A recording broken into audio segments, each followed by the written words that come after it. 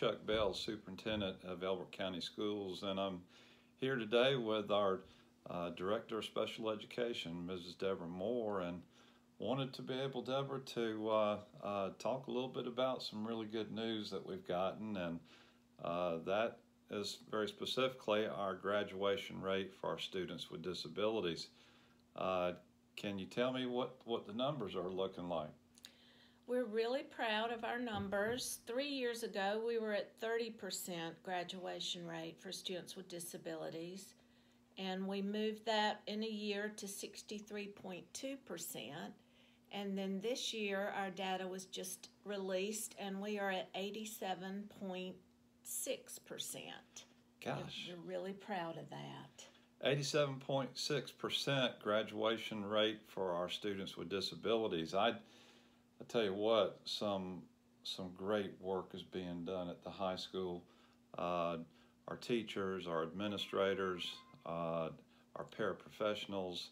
You know, it's been a team effort, along with yourself, Deborah. You know, I'm impressed with the way that y'all have been able to work together to make such monumental strides in such a short time.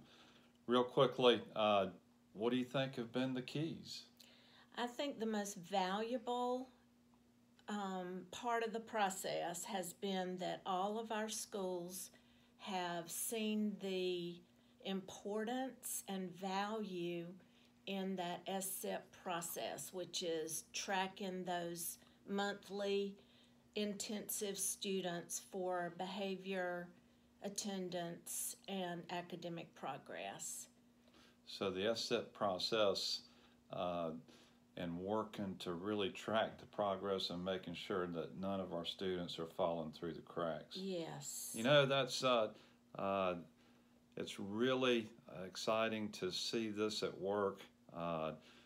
We could talk a long time for it. It's truly the blue way on display when you see those kind of results. So again, congratulations, Elbert County Comprehensive High School, to your students, to your staff. Congratulations to you, Mrs. Moore, and your staff as well. And looking forward to a new month here soon, month of November. So this is a great way to start it. Have a great day.